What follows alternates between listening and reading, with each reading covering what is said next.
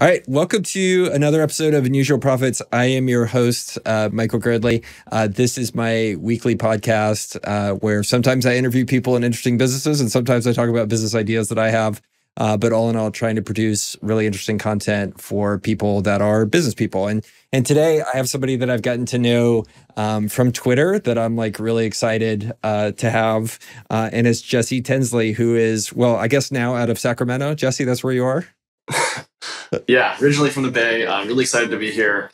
And just moved from the Bay Area after spending most of my adult life and to Sacramento. So happy to be here. Well, and for those of you just listening via audio, Jesse has like the coolest like Silicon Valley founder outfit on. Like for those of you on video, you can see it. And someday when I'm cool, I will dress like that. So I'm glad you're here helping me with my look as well. Even though you just gotta go and buy like 20 of the same shirts. It's you can ask my team. I wear the same thing every day. So in uniform. Super cool. Super cool. Well, so today, you're in the recruiting business, and this is a space to me that as a business nerd, like I'm super curious about and want to dig in with you about it. But before we do that, like I'd love to hear like what does your company do? Like where is it located? How old is it? Like give me the thumbnail sketch of your business, and it's JobMobz, right? Am I pronouncing that correctly? That's correct. JobMobz. Awesome. Yeah. So tell us about it. I started Jobnmobz in 2012.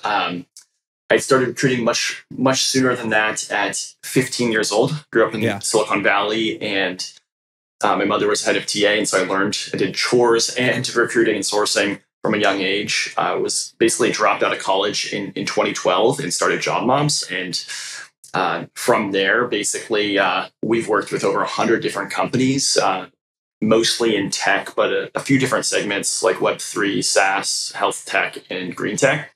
And we basically plug into companies and help them scale. So we do recruiting as a service. And that's kind of the quick overview. Happy to dive into the weeds. There's a lot to unpack, but that's the high level.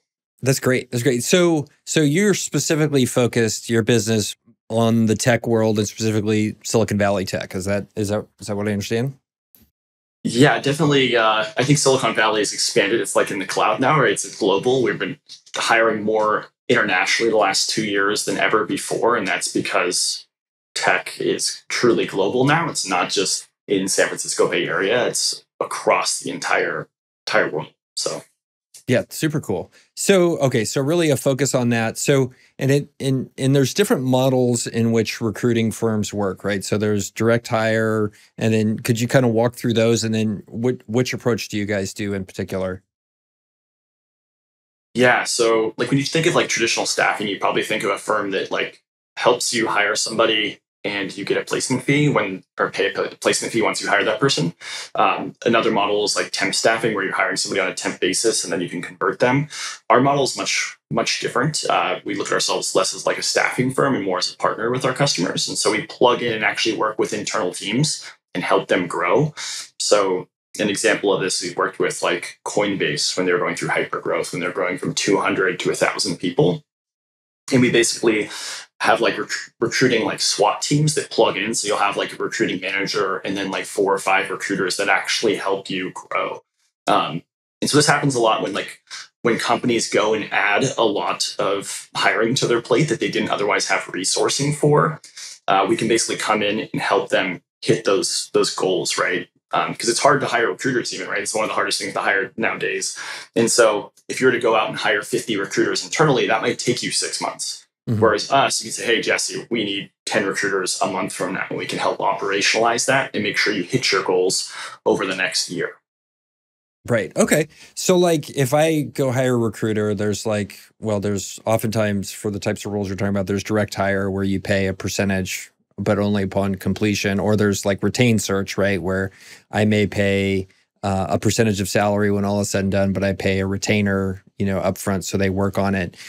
Where do you kind of fit? So your business model is actually much more of a, like you parachute in a team for a fixed fee, or do they similarly have, rewards for you based on performance?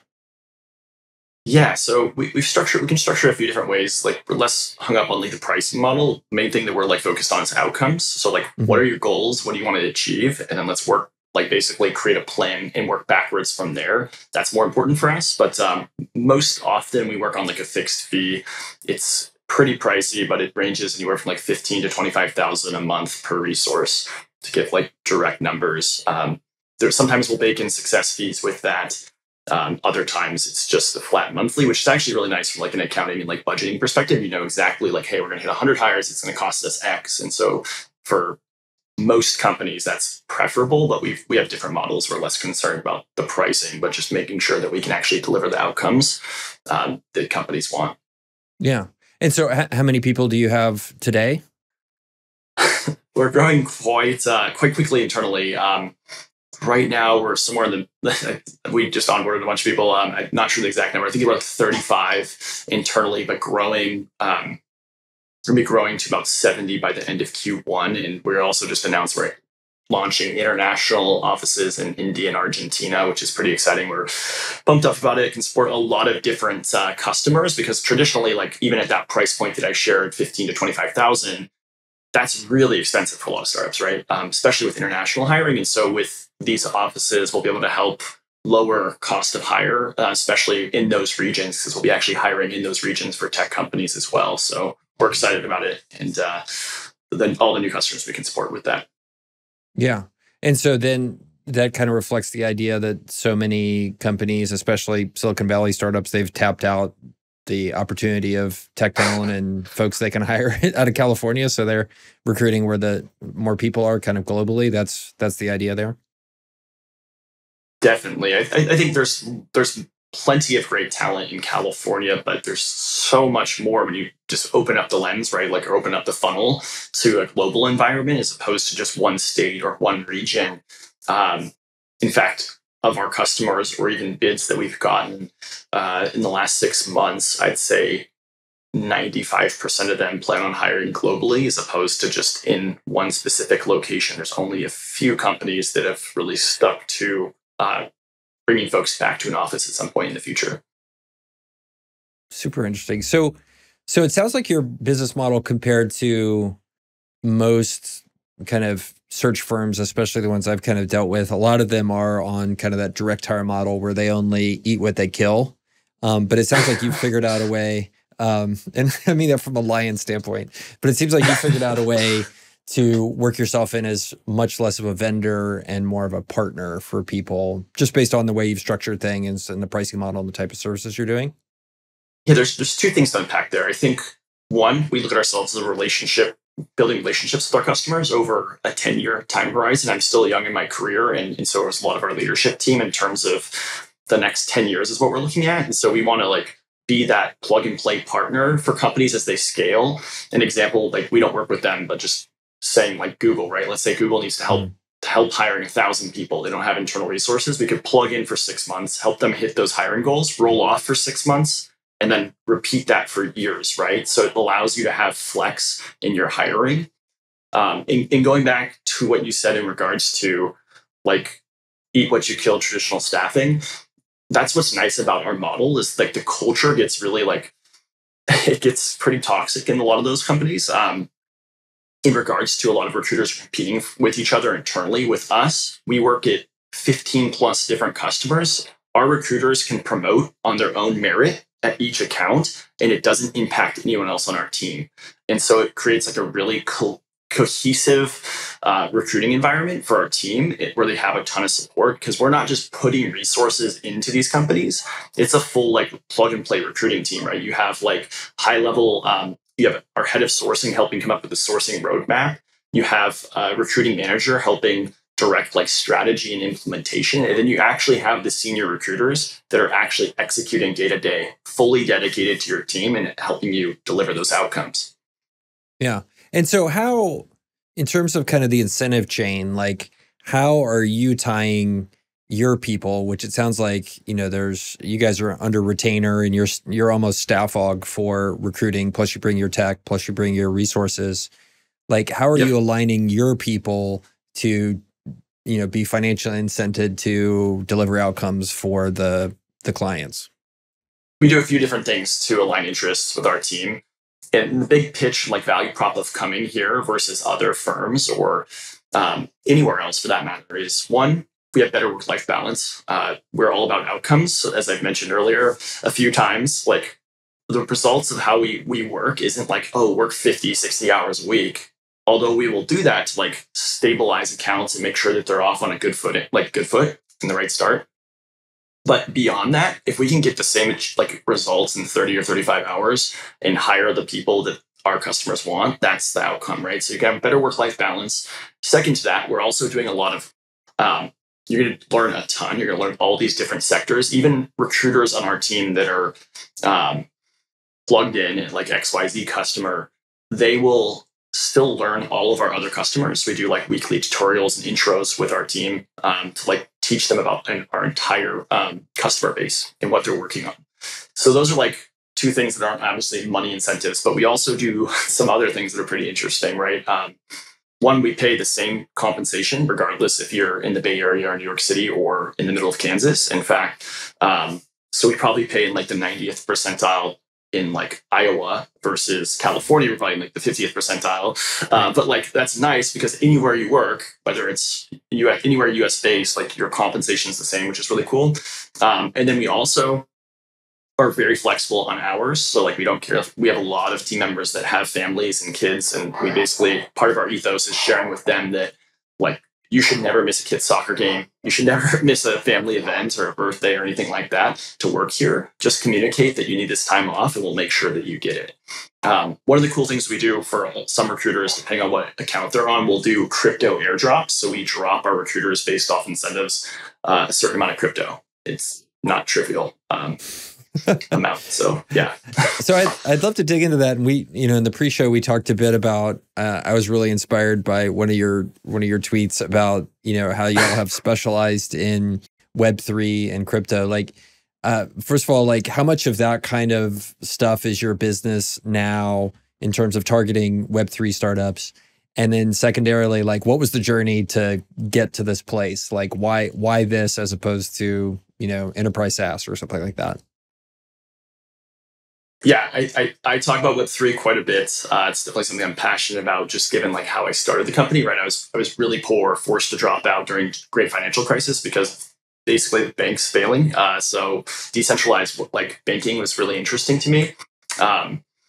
We still work in enterprise SaaS, just to be clear. We have some amazing customers across like the Web2 sphere of health tech SaaS and a bunch of other industries. And so although my personal passion is Web3, I'd say it makes up about 50% of our business right now and growing. And we're definitely the leaders in that space. How we got into it early, or I guess late 2017, we had a few recruiters interested in the space. And I've been around crypto for some time, started investing, ended up landing our first big customer in the space, which is Coinbase. And I don't know if they're technically Web3, but they're like Web 2.5, so like good intermediate into the space. And basically, since then, we've worked with a lot of major players in the space, at least the ones that are scaling very large. So like Consensus, Protocol Labs, Trust Token, Stellar Development Foundation, to name a few, and a lot of others as well. And I think the nice thing about our model, when you look at like Web3 holistically, is there's basically like, you're looking at like these decentralized autonomous organizations. And the nice thing with our model is it actually fits really well into that, because these companies want to be distributed and they want like project teams. They don't want like full-time teams. And so they don't need full-time recruiters. They might need recruiters for 6, 12 months and then stop hiring. And that's something that our model lends itself very well to. So that's a long-winded way of saying the story of how we got into Web3. Yeah. Well, so I in the pre-show, we talked a bit about, you asked what my journey was to crypto, and then I never asked about your journey into Web3. And you just talked about, how it affected the business. What about that world is, gives you passion? And also you're free to tell everybody that you thought my way to get into the space was BS, but curious about those two things. No, I think it's great. Anyone that's adopting like an early adopter, and I still think we're really early. Yeah. I think you're ahead of the curve in that regard. So I have nothing bad to say about anybody that's at least curious about the space, right? So I All think, right, whatever insult that just was, I'm taking offense to it. Keep going. Keep going. So I think, yeah, I think the space is going to continue to grow like over the next, especially in our space, the way we look at it from just talk about the business and less so about like Web3. We think that our competitors in what's traditionally called like RPO are in manufacturing and like supply chain and warehouse and banking. We think that those industries are going to decline over the next decade, whereas Web3, SaaS, health tech, and green tech, where we're focused, are going to basically, especially the Web3 side, we're going to see revenues basically 10x across the board, whereas they'll have declining revenues, and they'll basically put us the leader of this space in the next decade. And so that's kind of where we're focusing our efforts, is on those 4 main core competencies. And happy to dive more on the Web3 stuff, but there's a whole strategy behind it, at least for us internally. Yeah, well, I mean, I love picking a wave of an industry that's growing, and you've been smart. There's a ton of money flowing into Web3, and they need people. So you're an amazing intersection here. So when you've finished up with the company today, really in this RPO model, which the way you describe it is so much better than direct hire or commission-based only or even retained search. Like, so kudos to you, because I've seen, I've been on, recruiting efforts where we needed to hire somebody. We went out and got 4 direct hire folks. One of them made a ton of money and everybody else made no money. And, so I love that you've ended up at this model now, which sounds like just like a better business than being in the plain old direct hire recruiting. What was the model when you started? And it was it just you? Is that how the business started? Just you getting clients? Yeah. So that's a great question. I would say, though, the counterpoint is like right now, the last 2 years, we know empirically we probably can make a lot more money doing the direct hire placement model. So it's less about short term. We're focused on, again, like the 10-year plan of like supporting customers and building like that network and relationships with them, as opposed to like one-off. We could definitely make more money. I mean, fees right now are 30% of first year's base. So we make hundreds of hires. So you can do the math on that. It'd be much more expensive than our the other pricing I quoted, which is 15 to 25K a month. That said, how I started with direct hire placements. So at 22, I'd reach out to these CEOs and founders and say, hey, I have these like amazing engineers. Are you interested in hiring them? It's 20% to hire them, right? It doesn't cost anything if you don't. And so that's kind of how I got started, and was kind of off to the races from there. So that's kind of the high level. And then actually how we found this RPO model was out of happenstance. When I started the company, I had no idea what RPO was. It's like no clue. And so I would hire 2 or 3 engineers, and it would cost like, let's say $90,000. And then the companies, they're startups, they're like, oh, we can't work with you anymore. Our recruiting budget's exhausted. So I basically came up with a model in my head. Well, what if over 4 or 5 months, I hire the same amount, but I just charge a monthly fee, right? And that's how we fell into this recruiting as a service model, not even having any context what RPO was at the time. So you basically you saw a better way to do your business, which is guarantee cash flow. And then, so you kind of stumbled. And then revenue, definitely a good thing. Yeah. Yeah. And then later on, you just discovered like, oh, like this existed otherwise. I just didn't know. Is that what you said? Correct. Yes. They call it RPO. We call it RAS. And so a little bit different service delivery model, but very similar. I think most people consider it RPO, but it's really fascinating. And then, so how long did you go until you hired your first employee? So going back in time, we didn't really scale a business. So like to give more context there, I started as a firefighter to bootstrap my business. So I literally worked on the weekends. I worked like 7 days a week for like 2 years. Mm-hmm. I worked 3 days on, 4 days off in firefighting. And so it was a very unique start to things. But we didn't hire our first employee till 2013, 2014, maybe a year or two after. And then I didn't stop firefighting until 2016, early 2016. And then the business has been full-time effort since then. So yeah. Well, and so you said that you're typically charging, in the RPO model, RAS model, sorry, You're charging 15 to 25K per dedicated resource per month. Kind of extrapolating from there, especially if you're paying Bay Area wages, that's not, that's not the highest of gross margins. So just curious about how you think about that in terms of, the business and the value you're bringing to the clients. Yeah, so we definitely don't pay the most for recruiters. We have a lot of recruiters that join us because we work with the best customers in the world out of any RPO firm, hands down. You can look at our Rolodex of customers, and they're all tier one tech companies in one way or another, whether it's the four industries we talked about, whether it's Web3 or Web2, health tech. We're working with pretty much everyone that's very, very notable. So for recruiters, the reason they join us, again, goes back to like learning and opportunity. A lot of our recruiters end up converting with our customers, and that's like a natural progression. In fact, we have a transition program where we help folks move into industry and help them negotiate salary. I think one thing actually to note is we had a recruiter convert recently, and they're going to make, I won't give the exact number, but it's somewhere between $500,000 and $750,000 their first year. Wow. Their first year, just because 1 year earnings. So yeah, it's pretty make sure I understand, and we're the only ones that can do that. And to make sure I understand, that's conversion. That's where you're letting your clients, upon mutually agreeable, recruit your people out and then pay you a fee. Then I assume they pay you a fee for that. That's generally speaking, I mean, we actually have a transition program where we, after a certain set of time, like that you've been at Jobmobz, we'll actually help introduce you to like the different VCs that we partner with, or the different tech, like past or present customers, or just people in our network, and actually help you give you. It's similar to like the Bain or McKinsey model, where you can have like 3 months to basically transition out, and they'll pay you to interview and help interview and make introductions to their network. It's similar to that. And so it's part of our model where we help people go in. So sometimes there's a fee, sometimes there's not. It really just depends on where people are at in their life cycle here. So super cool. And you said so 35 people today, and then you're taking it to 70 this year? In the next 2 months. In the next, oh, well, yes. So why take a whole year for that? So yeah, so what, that seems like a pretty quick trajectory to grow 100% in 2 months. Like what's going on?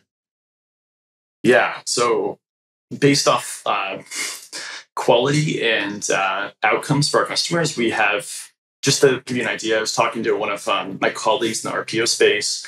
They're like, yeah, we've had a busy January. We've had 5 leads, to put it in perspective. And I was like, oh, that's awesome. Congrats. They're like, how many have you had? And we've had over 35 plus leads to start this month, not including our customers asking for more resources. Those are net new leads.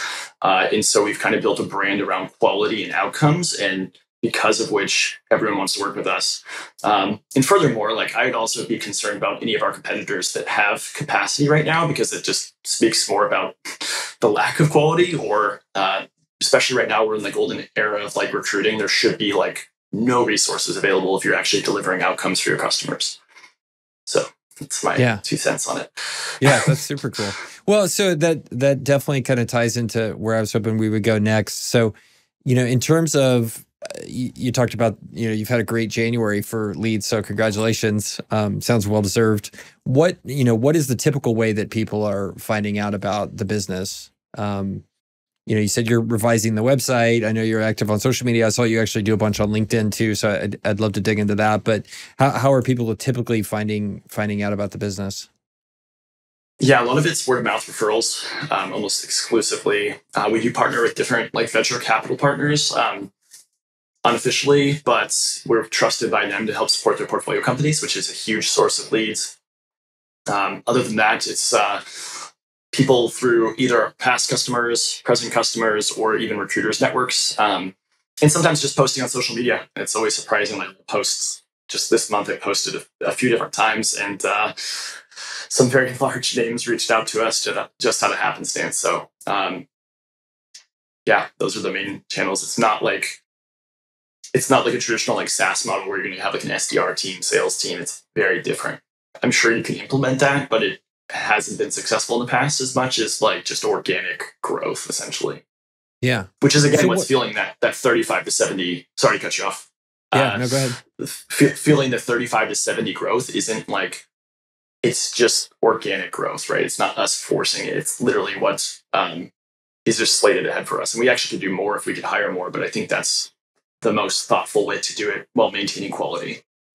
Anything faster would be catastrophic, I think. So when people, well, so I'd love to dig into, so somebody shows up as a lead, so they're a referral, and then what is the sales process like? Who's doing it? And then how does that person go from lead to signed contract? Yes, we have a few different practice leads that lead like each of those individual practices, but mostly it's split off Web3 or Web2. That's where the lead will go to one of our practice leads. Depending on where it comes from, sometimes I'll be involved or one of our directors will be involved with that actual sales process. Probably going to open up a lot of people wanting to compete with us, but our sales cycles, and these are like $250,000 or $500,000 or $1 million contracts, is less than 30 days and pretty large contracts when we sign them. So, yeah. And that's just a factor of being in this market of startups where they have to move quick and they have the money to do it. That's just a byproduct of that? I think that's a big, it's a byproduct of that, because once they raise like a series A or B for 20, 50 million, $100 million, they actually need to deploy that capital yesterday, right? They come to us like, hey, we need to hire all these people like last month. How can you help us? And so the contract process is much, much quicker than like normal enterprise deals. Yeah. And is that really the sweet spot, this Series A, Series B tech startups, or are you working with companies further down the path as well? The sweet spot is probably like Series B and beyond, up to like post IPO, like large 10,000, 100,000 plus person companies, because they have such large ongoing hiring needs. It's really nice from a recurring revenue piece. That's not to say we also work with 10-person startups, and those are awesome to work with.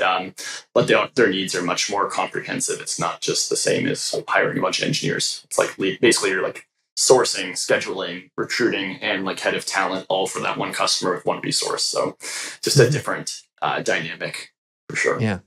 And then, so how are the contracts typically structured? So they're monthly retainers for your people to parachute into the team. What do those contracts look like? Do they engage with you? Is it month to month? Is it a multi-month or even a year-long thing? What are those contracts? Yep. Minimum 6 months. Average right now is about 12 to 14 months. We do lock in a pretty large amount retained. Again, it's going back to a business. Like I share with all of our customers. Again, the only reason we're able to scale is because of quality and outcomes. So like we've never had it happen, but if somebody wasn't happy, like we're going to do whatever it takes to make them like happy to get the outcome that they want. So we basically do very like thorough vetting and expectation setting up front to make sure that when we deliver outcomes, it's exactly what those folks are looking for. Yeah. Well, and I love how this is, this is a dirty word, so please don't get mad at me, but this is basically staff aug for recruiting. Like, I think it's so cool. Like, it's so much better than the, hey, like, let me go hire 4 direct hire folks, and then you're still having to run all those processes. You bring those processes into my company, and like, that just seems a lot better if I'm just trying to worry about product market fit and a bunch of other stuff if I'm a series, B plus founder. So, definitely. Anyway, that was a compliment. I appreciate that. Thank you. No, I think it's a lot cleaner, and I think it allows founders to spend. So what happens a lot of times, we'll talk to founders early stage. They've just raised a lot of money. They need to hire. They've never hired before. And what ends up happening is they spend all of their time on like the administrative tasks of sourcing and scheduling and emailing candidates. Whereas like as a founder, you're now the founder of a $50 or $100 million company. You shouldn't be spending your time there. Like outsource that to us, let us own that. And then you still can interview and like help close candidates. But like, where is your time being spent? What's the ROI there? And so that's like a big holdup, is because a lot of great founders want to be involved in the process, but they don't need to be involved in the minutia. And that's where we can help support them and help them grow their companies very quickly, like we've done for a lot of notable founders. Yeah, dig it. So, when you're engaging with these folks who are maybe relatively inexperienced business leaders, how many of them have like a defined hiring process already put together, or how many of them are opinionated in that, or are you bringing and educating them on that process? Yeah, so I think it depends on the customer and their size. Like if they're smaller, we'll help them build out best practices. It's really nice, just given our experience of working with 100 plus companies over the last decade is we've seen the best and the worst of all recruiting practices. And so we've taken inspiration from a lot of that and reinvented like recruiting as we see it in the modern like 21st century. And so we're able to help like with all of that, right? Come up with a recruiting playbook, come up with a process that works empirically, help you build top of funnel with candidates, and then actually help deliver outcomes like making offers and closing and bringing in people. So yeah. And so you talked about having 4 different practices, one of which is Web3, clean tech was another one, enterprise SaaS was another one, and there was one more that I may have forgotten. Health tech. Health tech. Yep, okay. healthcare, yep. Yeah. So, I mean, would I be right in assuming that those practices, like as long as there's venture money pouring into those areas, those are going to be appealing for you? Would A, is that accurate? And B, if that, if the money started to flow into a new area, I think would not necessarily tie into a really good target market for you to go after, or am I thinking about it the wrong way? So definitely we're I always try to continue learning about the space. And so as new tech evolves, we're definitely opportunistic. And also furthermore, like it's what interests us. Part of like the reason I started business is I want to be at the forefront of tech and work with interesting technologies. Mm-hmm. Like currently, it's not a money thing. I don't care about the money. I've already made decent money and I don't need to worry about that. It's really like what excites us every day, excites our team to come to work every day. And we want to work with like the companies we work with right now, which is like, they're all at the forefront of their spaces, whether it's like a Protocol Labs, a Plaid, Coinbases, Robinhoods of the world. Like those are exciting technology and like platforms and companies. And that's where we want to be, is the intersection of like cutting edge technology and recruiting. And so if there was new spaces that popped up in the next 5-10 years, we'll definitely be all over it if it's exciting in the future of work. So yeah, dig it. So, I mean, one of the things and you're great on Twitter, and that's how we connected. So thank you for being one of the idiots that follows me. I appreciate it. I didn't get your sense of humor when I first saw your profile. I muted you for a while. And then I was like, actually, I really like Michael. I'm sorry, confession. That's okay. I was like, I didn't understand it. I was like, but then I was like, oh, he's actually genuine and they're really funny. So that's very kind. I thought it was like snarky, like shit posting, but it was actually much more less like shit posting and more just like humor. So just being silly. I don't really, thank you. I appreciate you unmuting me. So please tell your friends who have muted me to reconsider their life choices. But this was like 2 years ago. So yeah. I think I'm a better Twitterer than then, like I mean, I do think early on in Twitter, there's a danger when you join a community that you let bad influences reflect what you're going to mirror back to it. And since then, I think I've had the realization that being genuine on Twitter is I'm just, I want to be a nice person on Twitter because I want to be a nice person in life. Like that's one of my core values. Like that's awesome. And so that's why, I've seen people talk about it. They're like, I've never seen you like, clap back on somebody. It's because like sometimes I want to, don't get me wrong. But like I just try to be genuine on there, and it's paid me back tenfold. So including opportunities like this to talk with you. So, but anyway, on Twitter, you talked about the, opportunities you see in the post-COVID market for your model. So love to just kind of dig into that. COVID has pushed everybody remote, pushed globalization of hiring, even, accelerated that like crazy. So what do you see for both your model now and going forward in terms of the evolution of the kind of current COVID world and the post-COVID world? Yeah, so it's actually 2020 was pretty rough for recruiting as a whole. So our revenue was continually up and to the right, definitely down in 2020. And that actually did a lot of things. It cooled the field, so we don't really have any true competitors right now. It's one of the things for like growth, our specific segment. After 2020, it changed the landscape quite a bit. A few of them merged with different tech companies that absorbed them. And so it basically opened up a lot of opportunity for us. And so not only that, now that we previously were doing on-premise recruiting as a service, so all of our recruiters were on site, which was very like constrained in terms of like the amount of folks that we could hire, especially at like Bay Area or New York City salaries. But now that we're able to hire anywhere across the US and now globally, we're able to, I think, expand services pretty rapidly. Like I was sharing, we're going to be 70 people by the end of Q1 and looking to expand by the end of the year to like 100 to 200 people. We'll see kind of where things fall in Q2 and Q3, but it's really opened the door, not only for us hiring, but also for our customers, right? Because when you're only fishing in one small pond, it's the San Francisco Bay Area, and you can't afford to pay $300,000 a year for an engineer. It's going to be very hard to hire somebody in San Francisco. So yeah. So I mean, as you're thinking about hitting multiple hundreds of people by the end of the year, like if I heard that right, that's wow, that's super cool. It's a good thing you know something about recruiting. But like that is rocket ship level growth, right? Growing basically, if my math is right, 10x in a year. Like that, how are you thinking about, and I don't use the word scary, but like that seems kind of scary. Like how are you thinking about making sure that doesn't all go to poop? Yeah, so we've thought through like structuring our team internally and basically delegated a lot of different things across like setting up a really robust operations function across the organization. It's going to help us scale even further and faster because I personally am terrible at operations. I'm really good at sales, marketing, and talking and tweeting once in a while. But operations like finance and legal and HR and all that stuff is not my forte. And so we've put in a really good team in place, and I would trust them actually to run the company without me, to be honest.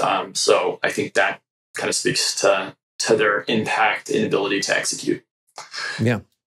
So how maybe that transitions, thank you, into the next topic I wanted to get to. So so we've talked about how you sell, which it sounds like people just call you and then they you have a meeting and then they sign a contract. Congratulations on that. It sounds like you have great customers and a great service for them. But how is the team, organized today? You just talked about kind of the key thing for succeeding in this kind of hyper growth you're going through is the right organizational structure and the right people. Like, how is it organized today, and how's that going to change this year?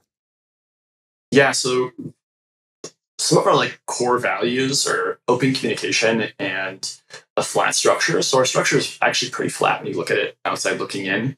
There are some layers internally, like just for like keeping things flowing and people having direct reports and mentoring and training folks.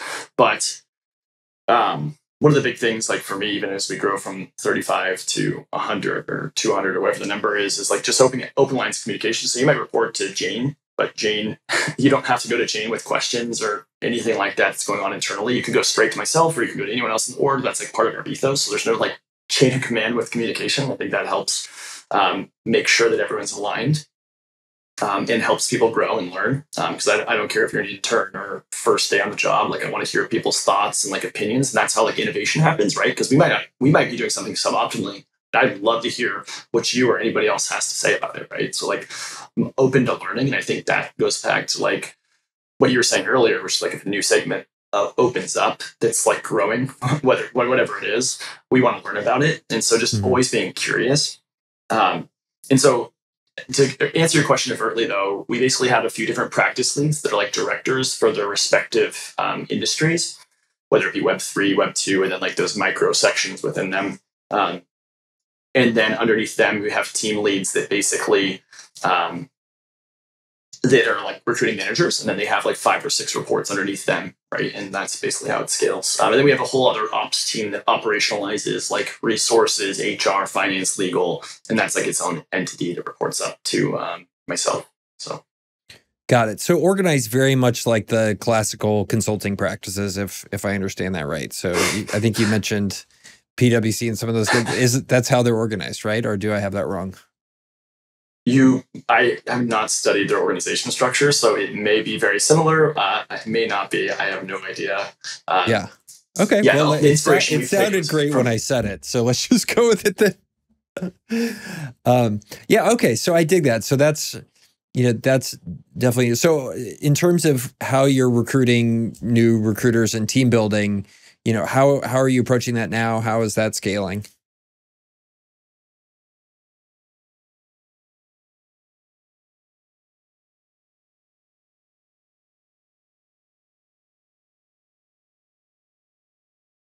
Yeah, so our process is pretty robust. We're obviously really good at hiring. That's what we do. So hiring recruiters is actually a lot of fun because recruiters understand recruiting and the process pretty well. So it's actually been surprising. We don't get as much like organic applicants as like our customers, just given like they have much larger brands. But a lot of our hiring actually has come from referrals, but then also me just posting on social media. I posted a few times in the last month or couple months that we have open recruiter roles, and we had like probably 50 plus people reach out to me, which is pretty amazing. And so we've been hiring through word of mouth pretty robustly in social media, and obviously some people that apply and just outbound sourcing. Got it. Okay. Well, and so then one thing that maybe I don't understand, right? So you said on social media, like there's a lot of Web3 recruiters making $500,000 a year, right? And I know it's social media, so there's a lacking of nuance. But then you said that your typical business model is selling a team member, right, at a markup for a standard fee. Or for a monthly fee of 15 to 25,000. Those numbers don't add up. Those numbers don't work. Yes. So what nuance am I missing between the two of those?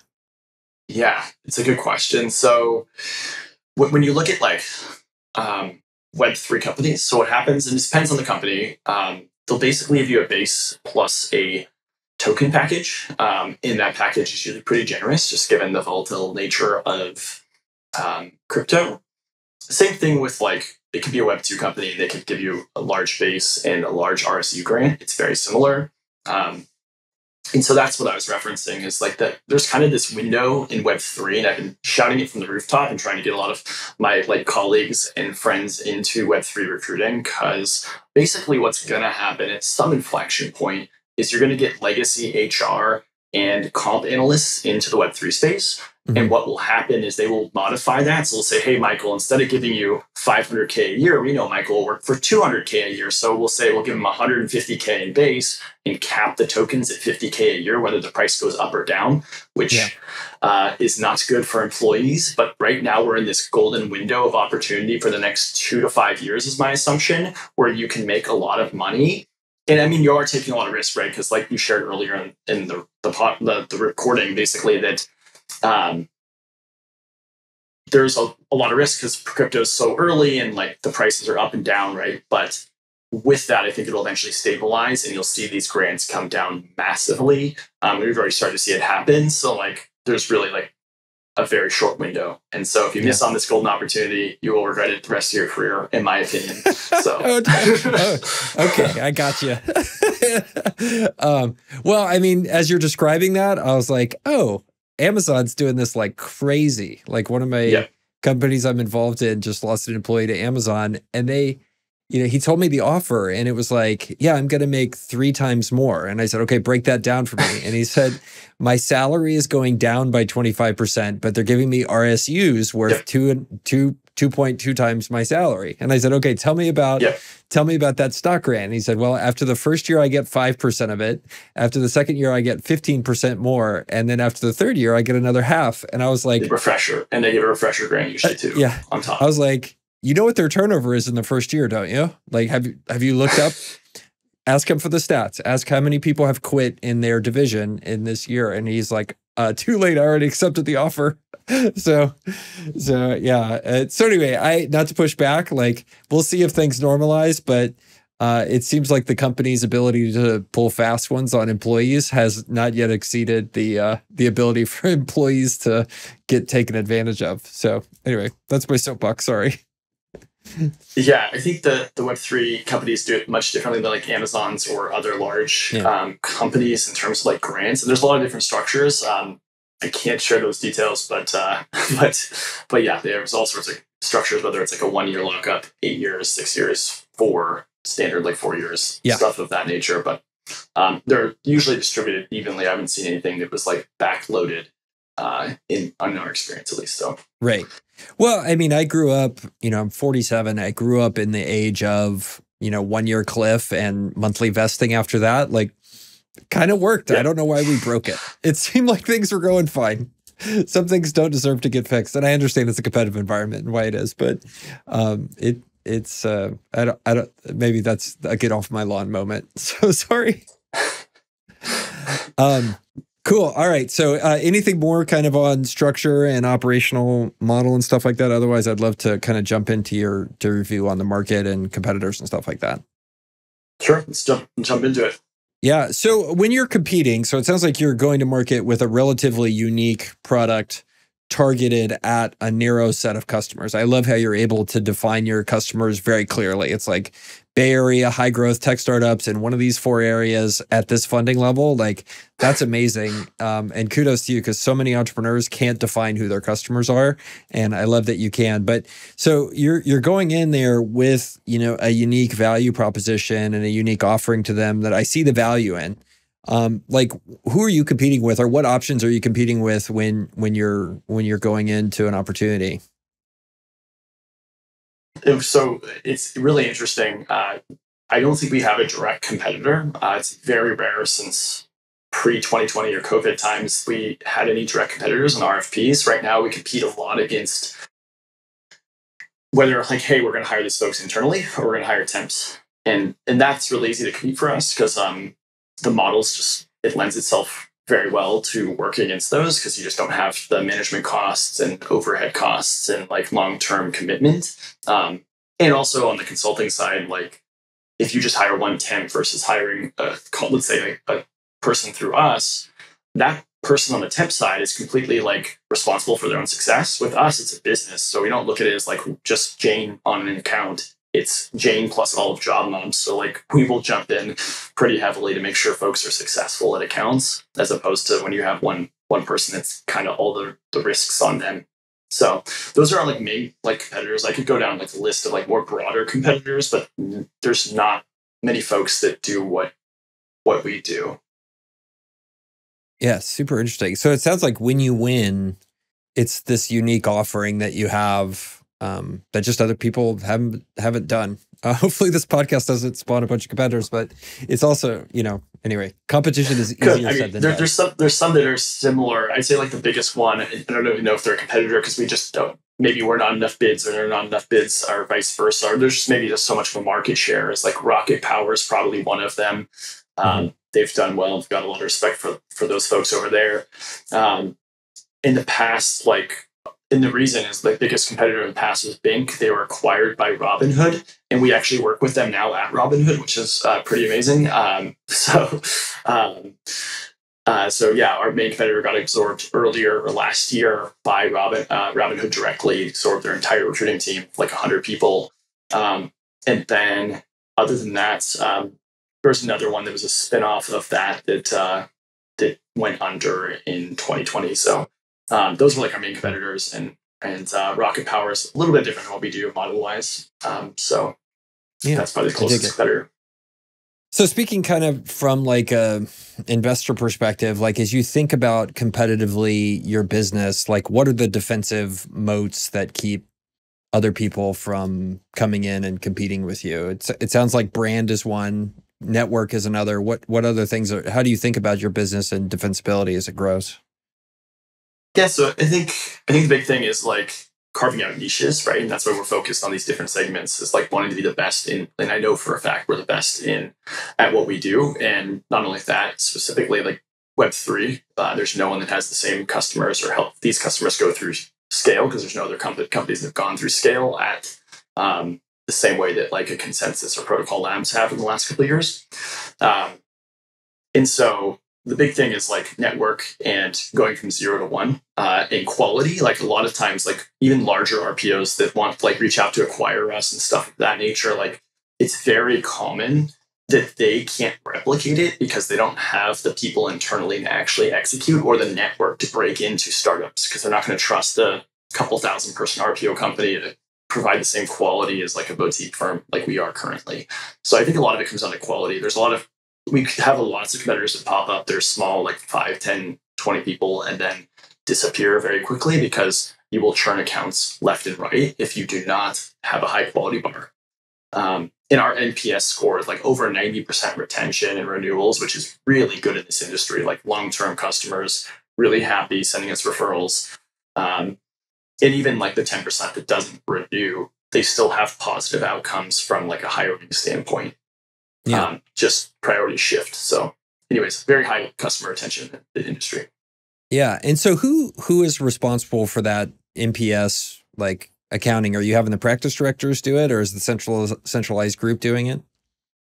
Yeah, it depends on the accounts, but we have different account leads that will basically measure outcomes, submit weekly metrics reports, submit quarterly ROI reports. That's something we do that nobody else does. We do quarterly ROI reports. So we'll literally add up, here's what we're working on, here's what we promised we would deliver, here's what we actually delivered, here's your cost per hire, and actually send a full report. And it's actually really nice for our customers because you're like a head of TA. You actually have to, or like a VP of talent acquisition or head of people, you'd actually have to go to finance and justify why you're spending all this money with high paid consultants. And so it just gives them ammunition to renew us, which is really nice. So it's something we do that's very unique, but also like lends itself well to getting contract extensions because they have all the ammunition to do it. And I love that compared to more classical kind of consulting or like management consulting, for example, like it's incredibly difficult for them to characterize ROI there, right? And you see these,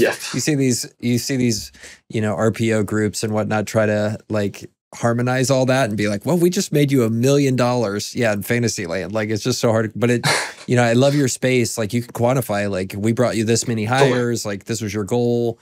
That's super fun. So, one thing that distinguishes really good businesses from okay businesses is kind of the cash conversion cycle. So how do your customers pay you? Are they on net 30? Are they paying you ahead of time? Like how is all that working? Yeah. So we won't get into the very nitty gritty of a few details, but I can tell you that we get paid about 30% of the contract before we start. So before we even engage for, let's say just for math's sake, $100,000 contract, we would get $30,000 up front. And that's non-refundable. So it locks in. So basically we have some different retention mechanisms that lend itself well. Because what we found is customers, if we go through our process and can hit our goals in terms of timelines, we can deliver the outcomes they want. And so it's really important that hey, I know it's month one. So what happens a lot of times to customers come as you mentioned earlier, when they raise a large amount of money, they want to hire immediately. And so look at the end of month one and what's going on? Why haven't we hired anyone? And it's hey, it doesn't just happen, right? It's an organic process. It takes a month, 2 to 4 weeks to ramp up, start to build funnel, and then months 2 through 6, you're going to see a ton of results. And so we want to lock our customers in, not because we want to retain them. If they want to cancel, you can have your money back. I really don't care about it. It's more to just engage to a certain amount of time to make sure that we see the outcomes that we promised. And that will happen 100% of the time. Yeah. And so what percentage of your people are actually deployed as team members in this model, and what percentage are overhead? No offense to you, because I assume you're overhead too. Good question. Yeah, good question. So we have really high margin business, mainly because our overhead internally is very low. We only have 2 folks that are internal, one that handles HR and internal onboarding and hiring, and the other that does internal hiring. And that is and myself. And so that's the only overhead that we truly have. Everyone else is doing a dual role where they're actually consulting for customers and bringing in revenue for the business, as well as doing other leadership responsibilities. So a normal profit margin for us is much better than traditional staffing or other firms. We probably range in the 55 to 60% profit margin range, which right now it doesn't really matter. We're not monetizing the business in the traditional sense. We have zero. It's myself. I'm a solo founder. I have 0 investors.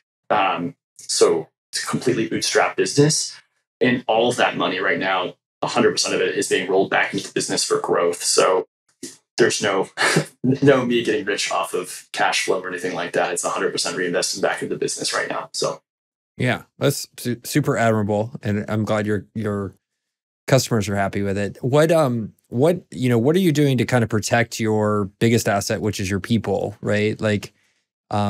Yeah, especially, sometimes people in services businesses, they say, okay, well, I'm just going to be the owner. And the way I protect this is I'm the only one selling anything. So I own the customer relationship. But it sounds like you're not doing that. You're distributing that.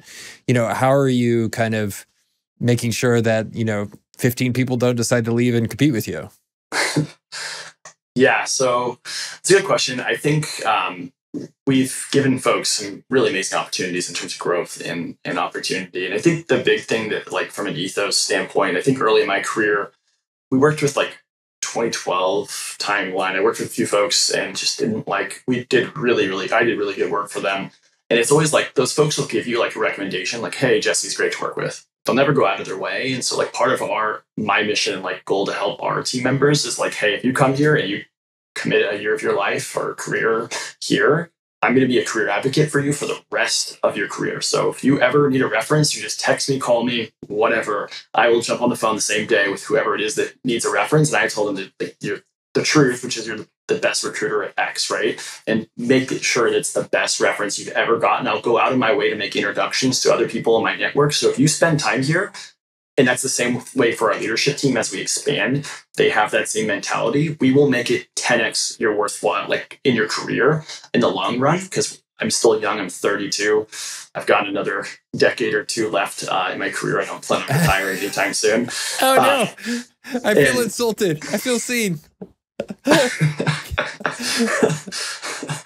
And so I think just being that career advocate for people makes a huge difference. And that's actually why we've had like 3 or 4 people boomerang back, and actually a few more that are coming back after already going in-house and making a lot more money because they like the culture. They like working with myself and our leadership team. And I think that speaks volumes to our culture and like how we operate as a business. And I think that's going to help us long-term in retaining folks, because it's not a money thing, right? Like, I think the biggest thing that we offer is like, it's not, I hate the word family in business, like, because it's not, I completely think it's like an odd thing to use, but it's like a community, right? So when we think about supporting folks, it's not like we're, as a business, a family, we're a community that helps you spend more time with your family and your friends, because we can help you be efficient and hit your outcomes and work 6 hours a day instead of 10.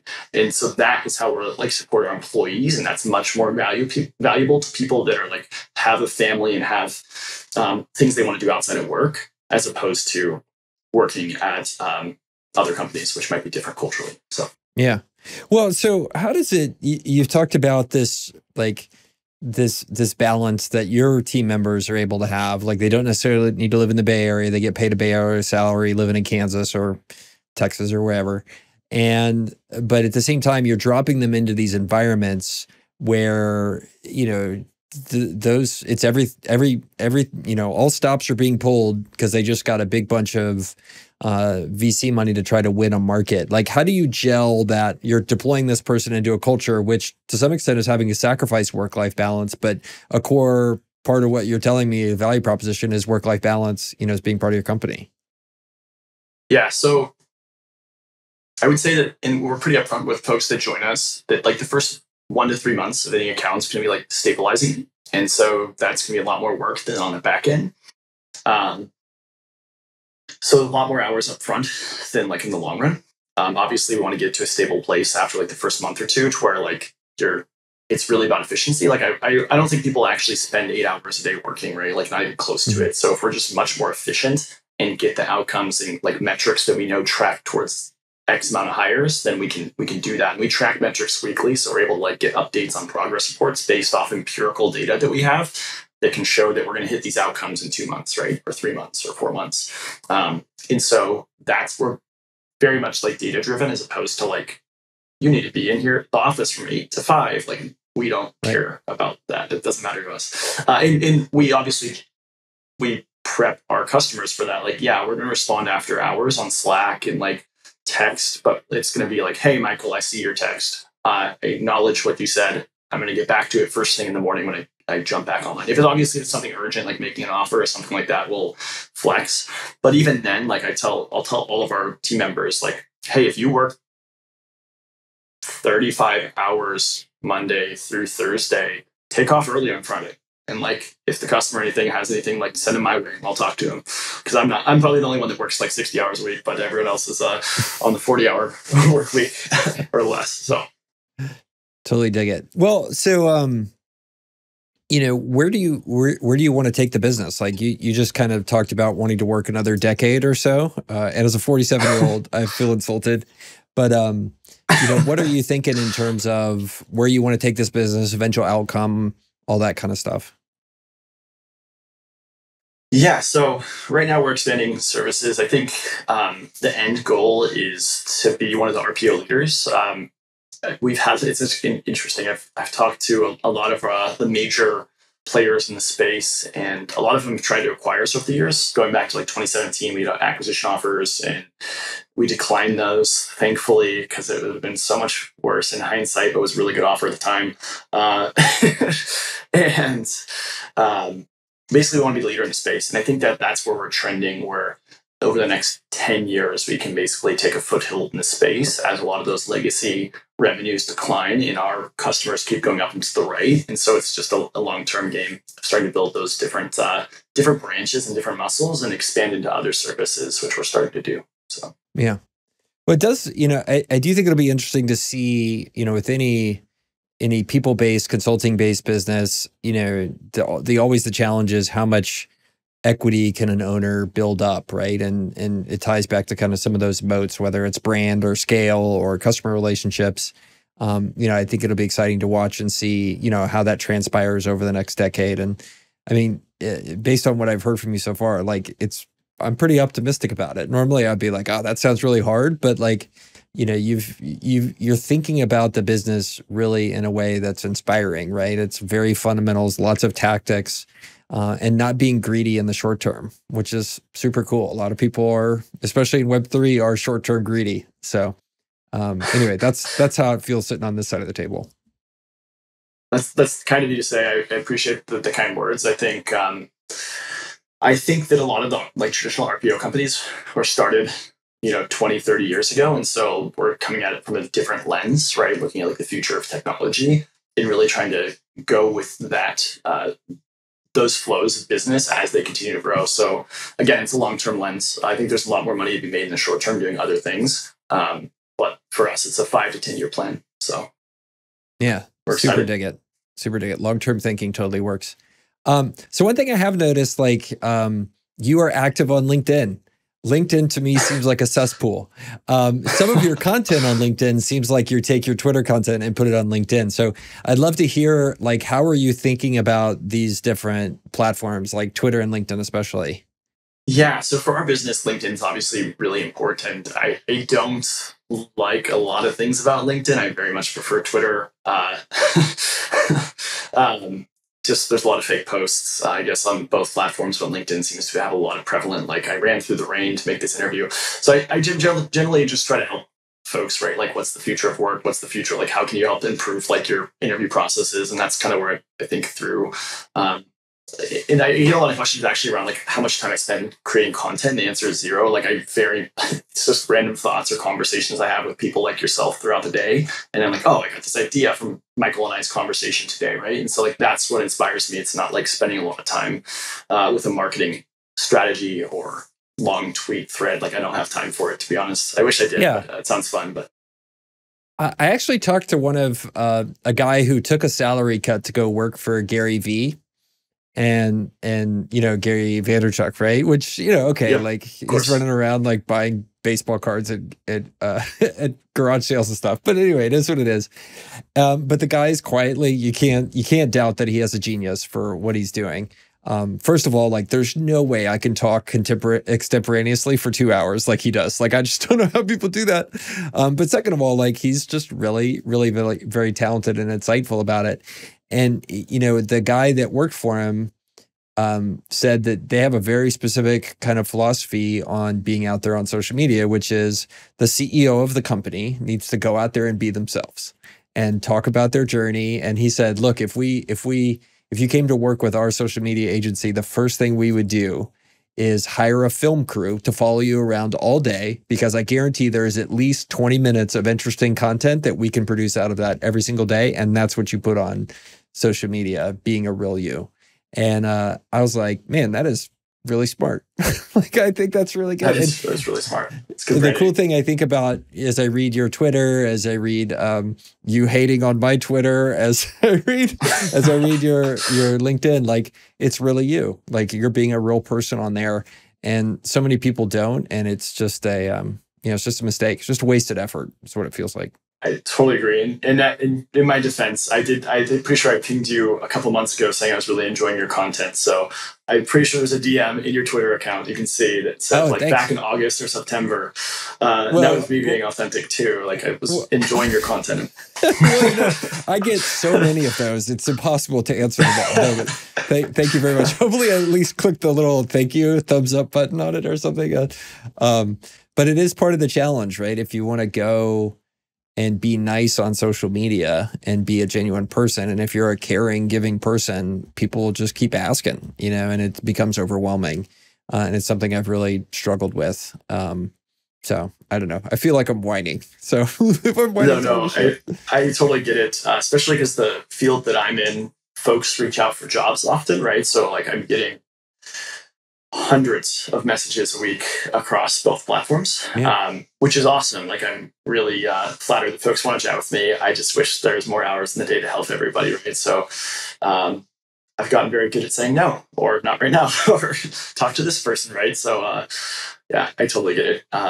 It's a nice, like, it's something you don't think about when you start creating content, right? Like, I didn't think that people would ever reach out to me for advice or like feedback on as regularly as they do. So oftentimes I'll create content around like a lot of questions I'm getting, but that's the only time I really like focus on content creation, because I don't have time to chat with everybody. Yeah. Well, and it's this interesting aspect of human nature. If you're out there on social media, just like I talked about Gary Vee, like, we know Gary Vee. Gary Vee doesn't know who I am, right? But like, social media and being out there, the people start to feel like they know you. They know and then they're going to reach out to you and talk to you like they're somebody that, is a friend. And friends do things for each other. But it turns out I'm not Gary Vee's friend. He has no business to answer my stuff. So it creates this weird dynamic. And, people often on the other side, they'll even take it further where they get mad at you. It's like, I thought we were friends. It's like, no, I don't know who you are. We're not friends. It doesn't work that way. So it's like asymmetric friends, like a really weird thing. So I don't know. And I've had friends that are like super duper famous, like can't go out in public famous. And like, that sucks. Like, I told my son that this morning. I was like, dude, you want to know why I drive a Subaru, son? No attention. No attention. Like, just stay under the radar. Nobody's going to mess with you. Yeah, same. I think I was posting on the same post you were yesterday. I was like, I drive a Camry, and all my employees, I'm pretty sure, have better cars than me. Like, the ones I've seen at least. So that's the way. Like, being casual.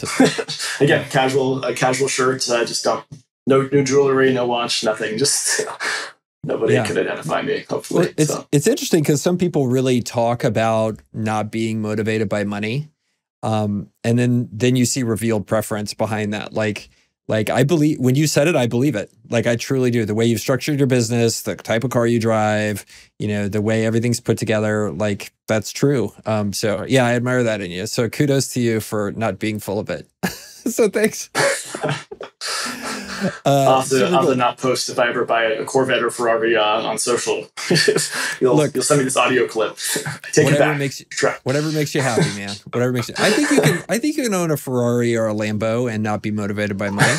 Like, totally, that's totally fine. And I think you could own a Ferrari and Lambo and be motivated by money. The only thing I would have a problem with is somebody running around virtue signaling that they're not motivated by money, and they really are. Right. That's BS to me. I'm not interested in that at all. So I'm not interested at all. Cool. All right. Is there anything about your business that we didn't cover that's interesting? I feel like we got the whole colonoscopy on it. So thank you for that.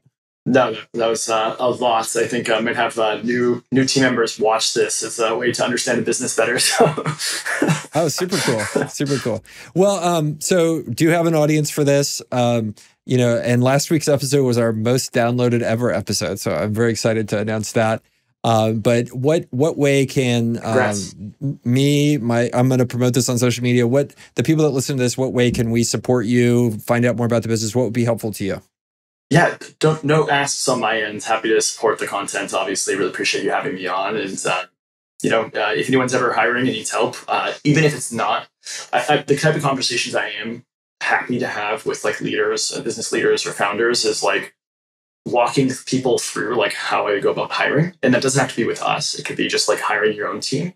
And those are things that really like excite me. And I'm happy to have those conversations. So if you're leading a team or looking at building a team this year, happy to have conversations directly with folks. And you can find me on Twitter at Jesse Tinsley or on LinkedIn, and DMs are open. Happy to chat with anybody who reaches out. So yeah.